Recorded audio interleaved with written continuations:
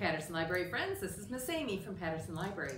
Today, our Patterson Library staff are going to be the special event. We're really happy that you can join us at the beginning of week 3 of our summer reading program, Imagine Your Story. Today, we're going to take a little bit of a twist.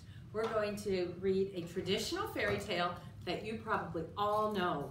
I'm going to share with you the traditional story of Cinderella. The story of Cinderella first started in China hundreds and hundreds of years ago. It's been told in countries around the world. So after I read the traditional story, I'm going to share a book called Glass Slipper Gold Sandal, and it will show you how in different countries the story is told different ways. It's a very cool book, and I think you're going to want to check this one out and look at it more closely one day. When I'm done, we're going to do a little science experiment with Miss Emily, and then Miss Emily and Miss Jamie will also read stories, but they're going to read some fractured fairy tales. You might know what a fractured fairy tale is. It's where you take a traditional story like Cinderella and you sort of twist it up. You might have the characters be a little different, you might have something in the plot change, or the point of view might be different. And usually they make us laugh. The idea of a fractured fairy tale is to make it kind of silly. At the library, we happen to have a lot of Cinderella stories and fractured fairy tales. This one is a more traditional, as is this one, retold by Marcia Brown. And then we have some crazy fractured fairy tales that you might want to check out. Cinderella Skeleton, the Egyptian Cinderella. This one I especially like because I have a dog that is half Weimaraner, and William Wegman has done a Cinderella book featuring his dogs as the characters. And the last one, other than the ones you're going to hear us read today, is called Cinders, a chicken Cinderella story. So get ready for some fun, and I hope you enjoy these stories and crafts and science experiments today. I'm going to start with a traditional Cinderella story. This one is retold by Barbara McClintock.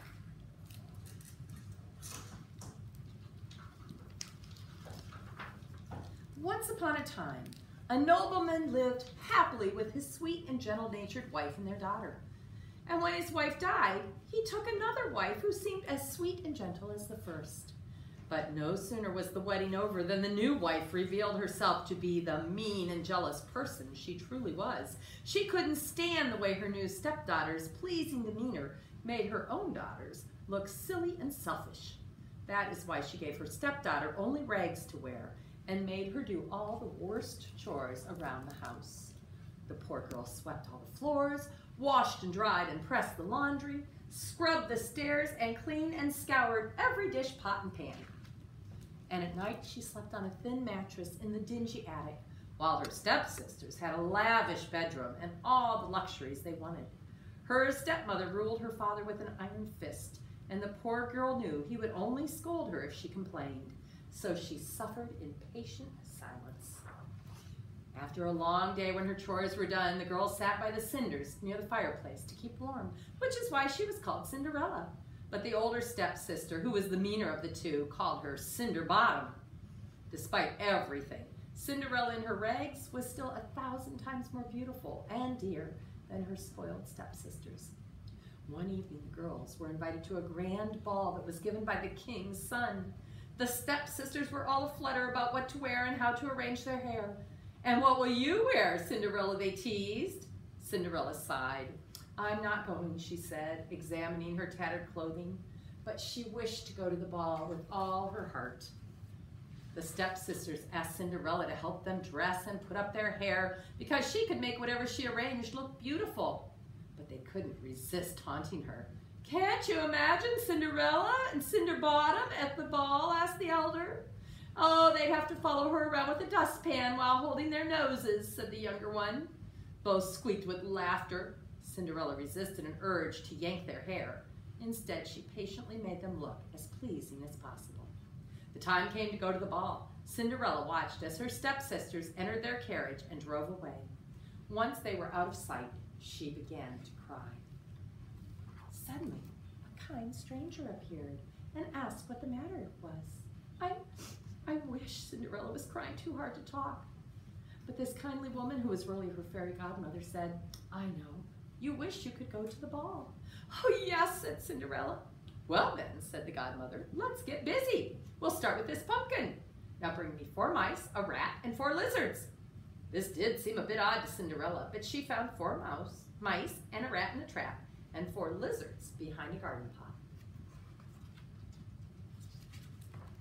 The godmother raised her arms and said these magic words, Fumus Volumus! And in a flash, the pumpkin grew into a golden carriage.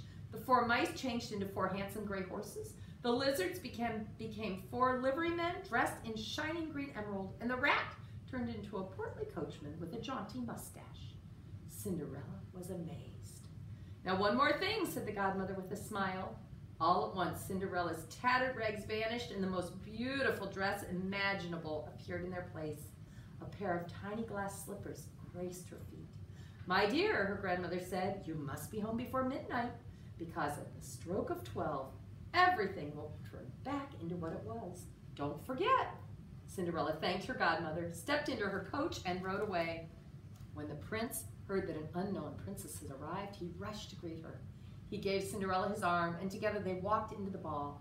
All eyes were on the charming stranger. The ladies studied her so that they could copy her hair and dress the next day. Even the king and queen admired her beauty. The prince asked her to dance. Her astounding grace amazed everyone. By the time dinner was served, the prince was so smitten that he couldn't eat a bite. He gave Cinderella a plate of oranges as a gift. She brought them to her stepsisters and served them with kindness. They were dumbstruck that this unknown beauty would pay any attention to them at all. Suddenly, Cinderella saw it was 11:45. She curtsied and she quickly left.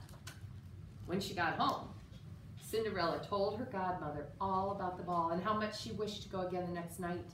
And then she heard her stepsisters at the door. Oh, you were gone so long, she yawned, pretending she'd been sleeping. Oh, the most beautiful princess came to the ball, said the younger sister. And she gave us her oranges, said the elder. Oh, I'd love to see her, said Cinderella. Won't one of you lend me an old dress so that I can go tomorrow? What a joke, both stepsisters laughed. Lend a dress to a filthy cinder bottom? Ha! Cinderella smiled a secret smile. The next night, the 2 stepsisters entered the hall, followed by Cinderella, who was dressed even more beautifully than she'd been the night before. The moment she arrived, the prince was at her side. They danced all night, chatting with the ease of old close friends. The time passed so quickly and so sweetly. Suddenly, Cinderella heard the clock striking 12. She ran as fast as a startled deer. She bounded down the stairs, and 1 glass slipper fell from her feet. Outside the palace stood a pumpkin. From beneath it, 4 mice, 4 lizards, and a rat scurried away. Cinderella's elegant dress turned back to rags. The prince ran after her, but all he found was her little sparkling shoe on the stairs. He held it close for the rest of the night, thinking only of the mysterious princess who had run away with his heart. The next morning, the stepsisters were beside themselves with excitement. The prince had made a proclamation that he would marry the girl who fit the glass slipper. His valet would go to every house to try the slipper on the foot of each young lady in the kingdom. Just think, the older sister said. What if the slipper fits me? Or me, wondered the younger one. Soon the prince's valet appeared at the door, holding the little glass slipper on a cushion. First, the elder stepsister tried on the slipper, but without success. Then the younger stepsister tried, also with no luck. May I try, whispered Cinderella. You? Sneered the stepsisters. What a silly idea! But, to everyone's great astonishment, the slipper fit Cinderella's foot perfectly. When Cinderella pulled the matching slipper from her pocket, the younger stepsister fainted. The prince was overcome with joy. Within a few days, a great wedding took place. Cinderella and the prince were married. Her father gave her to the groom with great pride, and Cinderella, in her kindness, forgave her stepmother and found each of her stepsisters a suitable nobleman to wed. They were all terribly sorry about how they had treated her, and everyone lived happily ever after, forever and a day. Now I'm going to show you parts of the book that I mentioned earlier, Glass Slipper, Gold Sandal, A Worldwide Cinderella. Now this is a Newbery Award-winning author, Paul Fleischman, who put this book together, and it's illustrated by Julie Patchkis, and the illustrations are wonderful. Now, as I told you, there are Cinderella stories all over the world, and the end pages show all the different countries where we're going to hear parts of the story from. Appalachia in the United States, Mexico, Ireland, Russia, India, China, Indonesia, Zimbabwe, all over the earth. The Cinderella story changes, but it always tells us a lesson about kindness and being good to one another, and what happens when you're not. Once upon a time, there lived a wealthy merchant whose wife had died. They had one daughter, gentle-eyed and good-hearted. Now this part comes from Mexico. Down the road lived a widow with 2 daughters. The woman gave the girl treats when she passed. Pan dulce to eat, sugar cane to chew. The girl knew her father was lonely. "You should marry this lady," she told him. "She's nice to me." The father had his doubts, but the girl kept asking. And how long can a father say no to his daughter? And so he and the widow were married. So in this version, Cinderella encourages her father to marry this nice lady who gave her sweets. And from Korea, this part of the story, but no sooner had the stepmother moved in than she began to order the girl about. All day long she set her to weeding the rice fields and cooking and carrying. The woman gave the girl's room to her lazy daughters, and at night the girl had nowhere else to sleep, but curled for warmth among the ashes on the hearth. And from Iraq, this part, her stepmother allowed only a few scraps of food. Her stomach howled, and then the girl recalled how she begged her father to marry. "I picked up the scorpion in my own hand," she told herself, and she vowed not to complain to her father and upset him. Now I'm going to skip a few pages because you know that she has to work hard and the sisters are very cruel. And then this part from Zimbabwe, and you see the pictures are very different from all the countries too. One day it was announced far and wide that the great king was in search of a queen. All the unmarried women dressed in their finest robes and set off for the palace. From Germany, to make sure the girl couldn't go, the stepmother threw an apron full of lentils into the ashes and ordered her to pick them out. From Appalachia, "And scour all the kitchen pots too," she hollered. From Germany, as soon as the stepmother left with her daughters, the girl burst into tears. Outside, the sparrows heard her, and in they flew and pecked the lentils from the ashes. And from Appalachia, then a witch woman came in and spoke a spell, and up jumped the pots and scoured themselves. So I'm going to skip a couple other pages, but from Japan, the girl found a kimono red as sunset. And then, wait a minute, it doesn't talk about a fairy godmother in these. A crocodile swam up to the surface, and in its mouth was a sarong made of gold. Huh. And from France, on the girl's feet appeared a pair of gold glass slippers.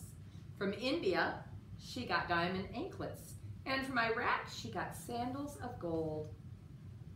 "Walk to the ball," said the girl's auntie.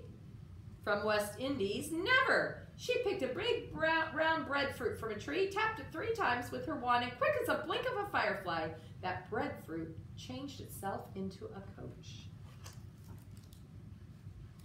We'll skip ahead a little bit.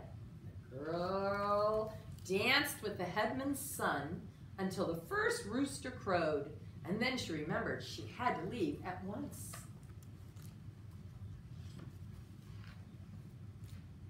From China, the king declared he would marry the golden shoe's owner. He ordered the women of the court to try it on, but none could squeeze inside, so he went searching for its owner up and down the mountains.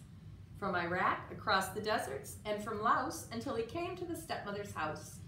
When she saw him approach, she grabbed her stepdaughter, wrapped her in a mat, and hid her. And from France, "I'm certain this shoe will fit one of my fine favored girls," said the woman. Grunting and sweating, her older daughter tried to wrestle the shoe on, but couldn't. Neither could the younger. And again from Iraq, just then, the rooster began to crow. They put the ugly one on show and hid the beauty down below. The girl was brought forward. Don't waste your time with that one. But the magistrate looked into the girl's eyes, took the straw sandal in his hand, and slipped it onto her foot with ease. She and the great king were married in the palace where the guests feasted on mangoes and melons, and from India rice seasoned with almonds, and from Ireland beef stew and lamb stew, and from Mexico anise cookies and custards, and from Iraq such a wedding it was, and such an adoring couple, from Korea, and such a wondrous turn of events, that people today all over the world are still telling the story.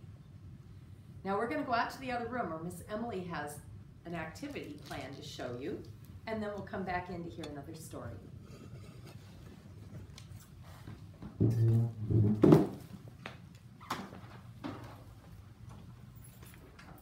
Hi everybody. Now that we've heard those wonderful stories from Miss Amy, we're going to do a craft/science activity. So we're going to make Cinderella's coach, because it turns out the fairy godmother tried to turn the pumpkins and mice into a coach, but she made them disappear.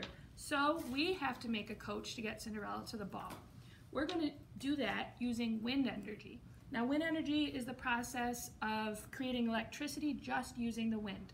Some people like it because it's renewable, it's clean, it's efficient, and today we're going to use it, like I said, to get Cinderella to the ball. So your mission is to take anything you have at home and create a coach.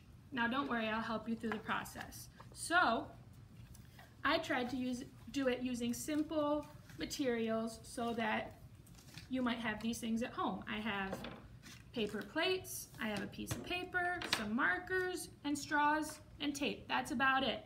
And scissors, and if you're a little younger, maybe ask your parents for help because we don't want anyone getting hurt. So, first thing I did was take my paper, sort of cut it into a long and skinny piece, and I folded it into a square. Then, super easy, just took some pieces of tape, and look at that. We're already partway there. I have the coach part done. And now we need to make it move. This itself can't move very well, but what do we need? What helps things move? Wheels. So I used a paper plate and I cut out little circles. You can see them right here. And I poked holes in them. This is where you might need help from mom or dad or anyone you have at home. After that, just have my 4 wheels, put it on the straw, and just like that, we have something that's rolling. That's a good step, but now we need to attach it to this. So I took little pieces of paper, and we're going to create something, little almost U shapes, and tape them down so that the wheels have somewhere to go. So I take my tape, put down the first one, and there's no right way to do this. You can do this any way you want. This is just one example, and we'd love for you to get creative with it. So then I take my second, and I'm gonna do that for all 4 wheels so that they're all secured. Now just for time purposes, I do have one ready. Got my little pumpkin carriage, coach, and your goal is to make it go at least 5 feet in 10 seconds using as much wind energy, in this case, breaths, as possible. So ready? Uh-oh.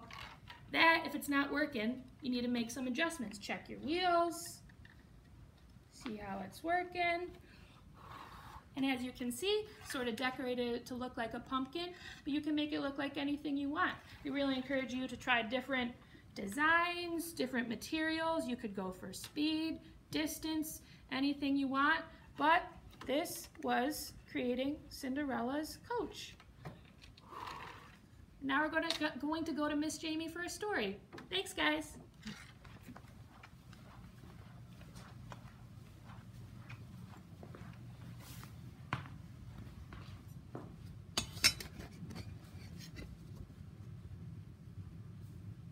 Hi everybody. So today Today I'm going to be reading Cinder Edna. I know, new story, huh?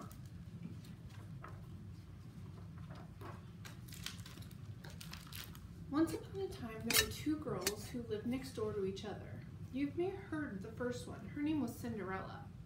Poor Cinderella was forced to work from morning till night, cooking and cleaning pots and pans, picking up after her cruel stepmother and wicked stepsisters. When her work was done, she sat among the cinders to keep warm, thinking all about her troubles. Well, Cinder Edna, the other girl, who was also forced to work for her wicked stepmother and stepsisters, but she sang and whistled while she worked. Moreover, she learned a thing or two about doing all that housework, such as how to make tuna casserole 16 different ways, and how to get spots off everything from rugs to ladybugs.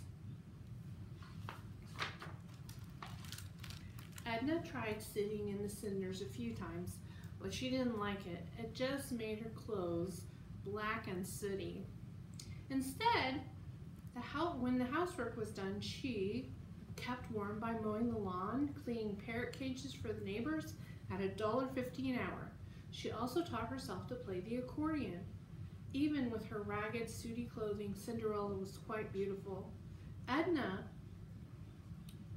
on the other hand, she was strong and spunky and knew some good jokes, including an especially funny one about an anteater from Afghanistan.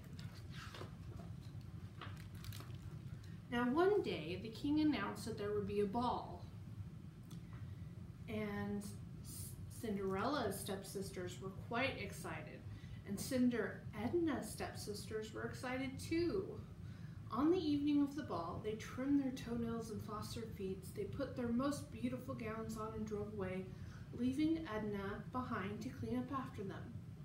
Cinderella was sitting among the cinders and sighed, "Oh, I wish I had a godmother who could change these rags into beautiful gowns so that I could too go to the ball." No sooner did she say that, and guess who showed up? Her godmother. And with the wave of her magic wand, she changed Cinderella's rags into a beautiful gown. On Cinderella's incredibly tiny feet appeared a pair of dainty glass slippers. Cinder Edna didn't believe in fairy godmothers. Instead, she used her cage cleaning money to put a dress on layaway, and for just these kinds of occasions. "And my comfortable loafers will be perfect for dancing," she said as she slipped them on her feet. Meanwhile, Cinderella, big bright eyes beamed with tears. "But fairy godmother, how will I get to the ball?" The fairy godmother was surprised that her goddaughter couldn't seem to figure out how to get herself anywhere. However, with another wave of her wand, she changed a pumpkin into a carriage, 6 white mice into horses, and a stray rat into a coachman. Be sure to leave before midnight," she warned. Cinderella as she helped her into the elegant carriage. Cinder Edna, however, took the bus. When Cinderella arrived at the ball, everyone thought she was a princess. Randolph, which was the king's son, was taken by her great beauty. He asked her to dance, but Cinderella could only sway a bit to the music because she was afraid of messing up her hair, and she knew those fragile glass slippers might break. Just then, Cinder Edna entered the room. She made straight for the refreshment table and poured herself some punch. It was Randolph's princely duty to greet everyone who came in so he would say hello.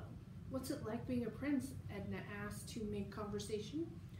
He said, "Quite fantastic. Mostly, I review the troops and sit around on the throne looking brave and wise." He turned his head so Edna could see his handsome chin look from the right side. "Boring," thought Edna. "Excuse me, we recycle plastic around here," said the little man with glasses and a warm smile. "Just ignore him," said Randolph. "He's my younger brother, Rupert. He lives in a cottage in the back and runs the recycling plant and a home for orphaned kittens. Cinder Edna immediately gave Rupert her cup. "Would you like to dance?" said Rupert. Cinder Edna and Rupert danced and danced. They did the storybook swamp and the cinnamon twist. They did the worm and the fish. They boogied and woogied, and at last they stopped for a round of punch. Edna learned that Rupert loved tuna casserole, played an instrument, and knew some good jokes. She told him about the one about the anteater in Afghanistan, and he told her one about a banana from Barbados. They were deep in conversation about gum wrappers and rusty tin cans when the clock began to strike 12. "Oh," cried Cinderella, running for the door. "The magic spell disappears at midnight." "Oh, oh," said Cinder Edna, running for the door. "The buses stop at midnight." Randolph and Rupert ran after the two girls. "Wait, wait," they called, but it was too late, and the girls vanished into the night. The two princes ran smack dab into each other on the palace steps. Whap! They landed with a thud. Rupert's glasses went flying and broke into a million pieces on the cement. "Look what you made me do," said Randolph. "Gee, now that she's gone, the only girl I ever loved." "Well, didn't you get her name?" said Rupert. Gee, I forgot to ask," said Randolph, scratching his head. As Rupert got up, he stumbled over something. When he leaned close to look, he saw two shoes lying side by side on the steps. One was a scuffed-up loafer, and the other was a dainty glass slipper. "These definitely should be recycled," he said. "No, no," said Randolph. "This is how we're going to find them. We're going to go around and have everybody try on these shoes, and whoever fits in these shoes is going to be the princesses." Rupert looked at his brother in disbelief. "That is positively amazing," he said. "You're the most amazing, dumb idea I've ever heard. You could end up married to a midget." "I have a much better idea." But Randolph wouldn't listen. He ran to his room to get his beauty sleep. Next day, he put his plan into action. He went to every house in the kingdom trying to cram women's feet into the glass slipper. Rupert, however, he put his plan into action, and he looked up all the Ednas in the palace directory. And when he visited them, he asked each one this question: "How many recipes do you know for tuna casserole?" Randolph soon became discouraged. All the feet he saw were either too large or too wide, too long, or adorned with electric pink toenail polish. Rupert, too, was discouraged. While some Ednas could name tuna casseroles with peanut sauce and sour cream and rice, there was only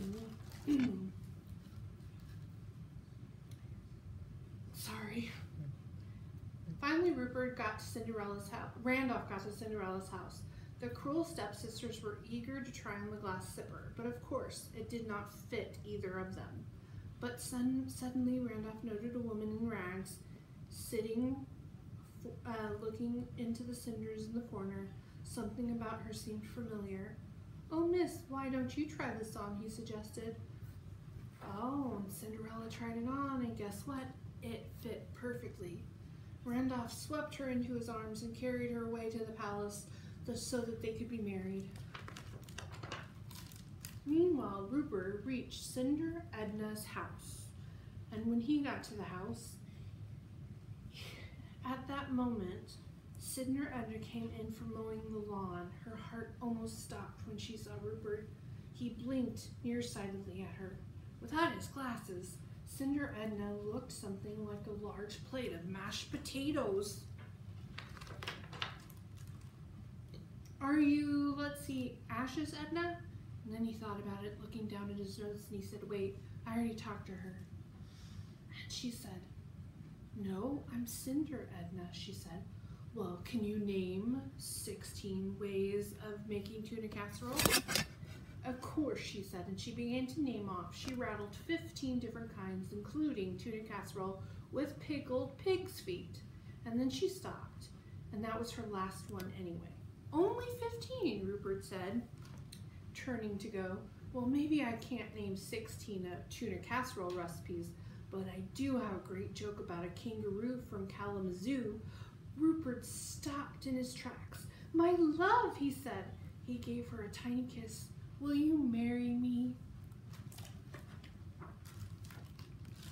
Soon after that, Randolph and Rupert married Ella and Edna, and they were married in the grand double ceremony in the palace. So the girl who had once been known as Cinderella ended up in a big palace. During the day, she listened to endless ceremonies and listened to dozens of speeches. And at night, she listened to her husband's, with nothing to do but watch her husband's perfect profile while he endlessly talked of troops, parade, formations, and uniform buttons. And the girl, who had been known as Cinder Edna, ended up in a small cottage with solar heating. During the day, she studied waste disposal engineering and cared for orphaned kittens. And at night, she and her husband laughed and joked, tried new recipes together, and played duets. Guess who lived happily ever after? Okay, that's the end of my book, and guess what? Miss Amy's next with her craft.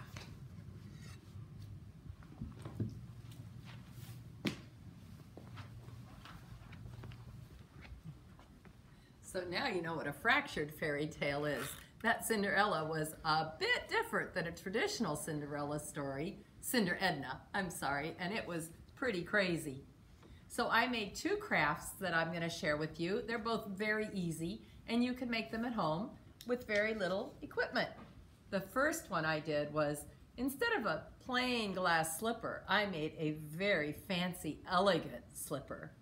So if you have your parent, or if you're old enough to use scissors, you can cut out a very fancy shoe shape, or it can be a lower, little more simple shape, but I wanted mine to be high-heeled and elegant. And then I used some sequins and some little gems and jewels that we had around Patterson Library. If you don't have sequins at home, your mom or dad might have some buttons around that you could use. And maybe a little glitter. You could also use your crayons or markers and just decorate it and make the most beautiful Cinderella slipper that you can come up with. Remember, imagination is key this summer. The next thing I made, because the fairy godmother is one of my heroes, she changed Cinderella's life, so I made a magic wand. And it was very easy. I used a craft stick, and if you don't have a craft stick, you could use a popsicle stick, even if you have to eat the popsicle first. Wash it off well so it's not sticky. And I just stapled my stick to a star that I had cut out. Now mine is foamy, but you could use cardboard, part of a cereal box. You can use paper, construction paper, whatever you have around the house. We had a great donation of some ribbon, so I picked out some colors I thought looked very royal and great for a fairy godmother.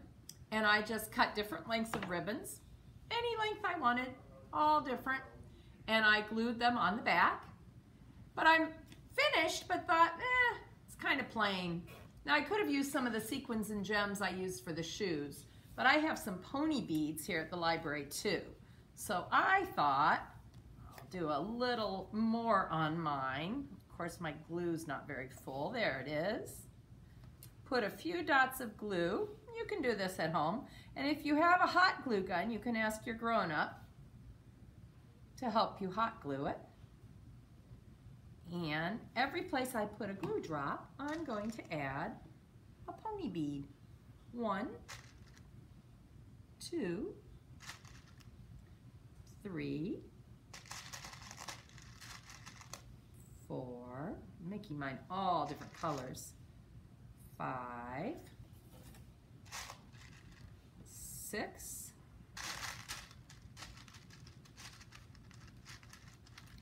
7, and 8. Oh, that's much better. I'll hold it up just a little so you can see my beautiful fairy godmother wand.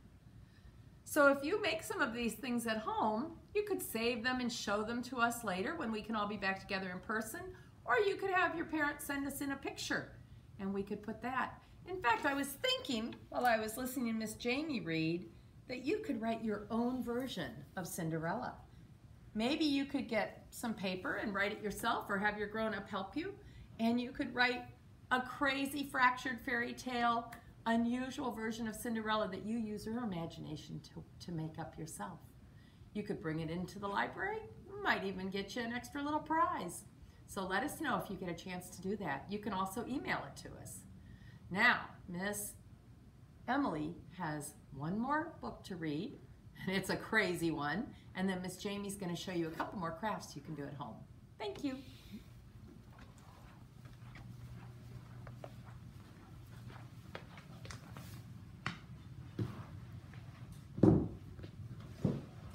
Hi everybody. So we've heard a couple stories by now, but we have one more fractured fairy tale for you. And this one is called Bigfoot Cinderella. This one, Miss Amy was right. This one's really silly. Love it.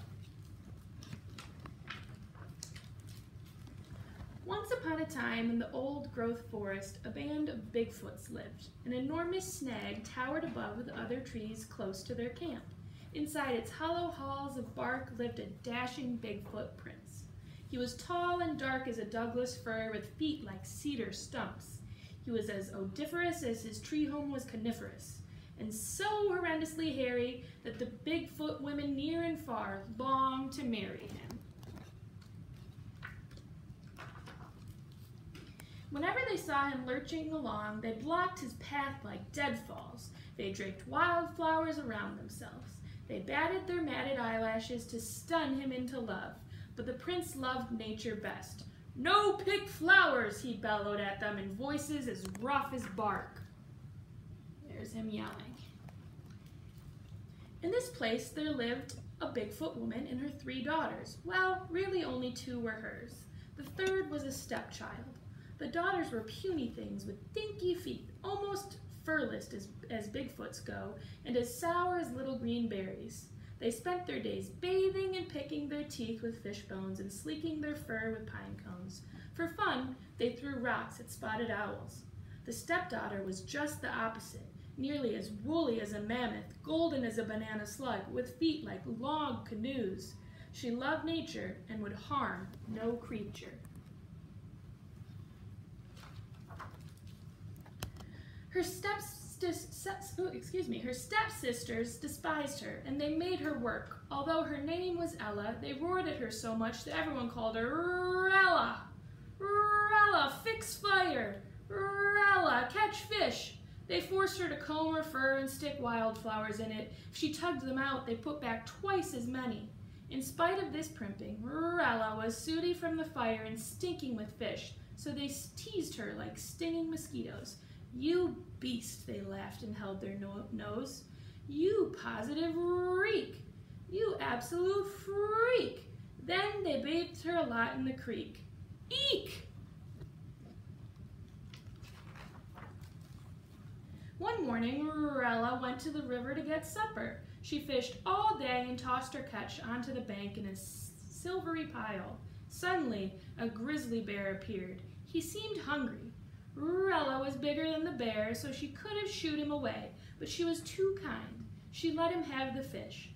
When she shambled home empty-handed, her stepsisters rubbed their bellies and bellowed, "Food, food, food!" They forced her to fish all night. Now, every year the Bigfoot Prince gives a great fun fest. There were gifts and food and games like Jump the Fire, Bear Cave Hide and Seek, and Hurl the Hemlock. But log rolling was the favorite. This year, whichever woman rolled the prince off a log and into the river would become his wife. Rella's puny sisters hoped to dunk the prince. "When me snag putrid furball prince, me rule whole tree place," yelled the older one. Me pick all flower, the younger one grinned. Then they bellowed together, power, power, power. So they smoothed their pitiful fur, then spruced up with wildflowers and wearing fine bark clogs to grip the log, they clomped to the festival. Me go too, Rella hollered after them. She adored to sweat and win at games. Her sister hooted so hard they fell down. You stay, catch plenty fish. We catch fish. How Rella longed to go. Sadly, she stared at the river. She saw a fish jump. She made a wish on the fish. Me wish go fun fest. Me wish dunk prince. Heartfelt wish is true wish, growled a gruff voice, and so you go.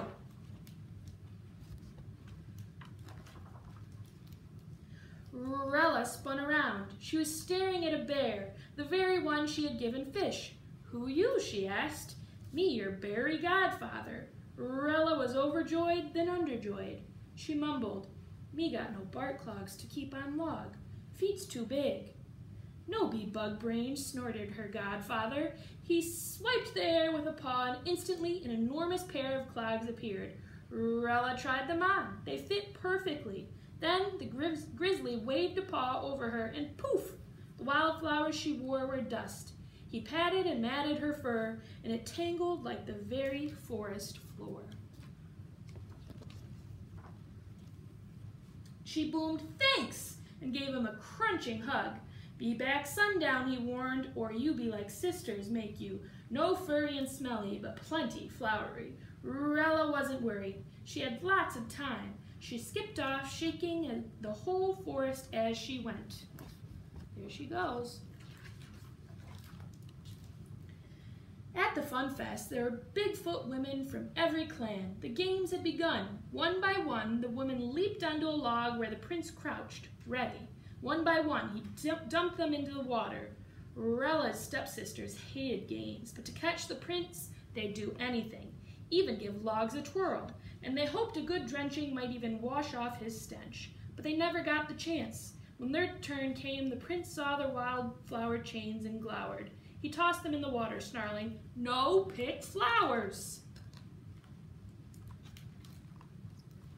The day grew late. Everyone had tried to win. Everyone had failed. The Bigfoot prince rumbled, rats, no bride! He was about to slouch home when, thunk! Rella bounded onto the log, pounded her chest, and whooped, me dunk prince! Grunting with all her might, she spun the log like a big twig. Then she gave it a twist and floop! The prince flopped into the river. There he goes. There was a stunned silence. The Bigfoots were slow-witted, so it took them a while to figure out what happened. When at last they began to chant, bride, bride, bride, the sun was setting. Rella saw that and rushed into the dense trees, shrieking, eek! Just as her matted fur went sleek and wildflowers began to sprout. The prince lurched from the water, dripping and crushed. His dream woman, shaggy as the forest floor, smelly as a fish, and strong, was gone. Scratching his craggy head, he slumped down on a boulder. Drat, drat, drat! He gnashed his mossy teeth. Where my stinking beauty go? Then he saw one big bark clog. Hers! Now perhaps he could find his princess.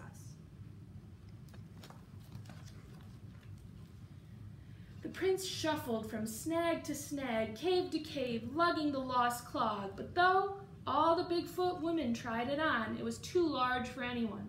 The moment he reached Rella's cave, her stepmother and stepsisters pounced on the prince, wrestled the clog from him, and jumped into it eagerly. Their feet were so small they all fit in at once. Then Rella bounded up, yelling, me try, me, me. She did, and her foot fit the clog like a seed in a pod. When she pulled out its mate, the Bigfoot prince knew he'd found his bride. He thumped his chest and roared with joy.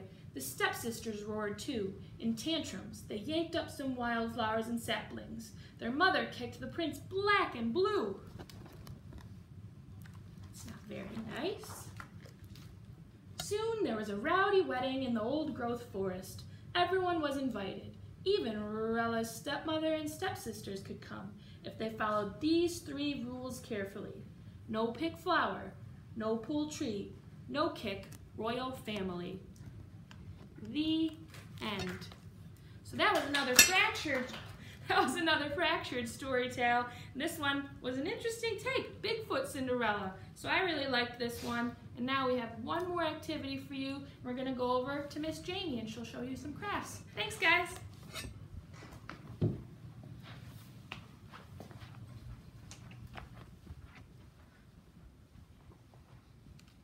Hi, welcome back. So today I'm going to show you 2 crafts. I made a Cinderella coach and I made 2 little mice. So we'll start with the Cinderella coach, and I just started with a paper plate. And you could paint this, you could color it orange, you could do it, keep it white, you could do whatever you wanted to do.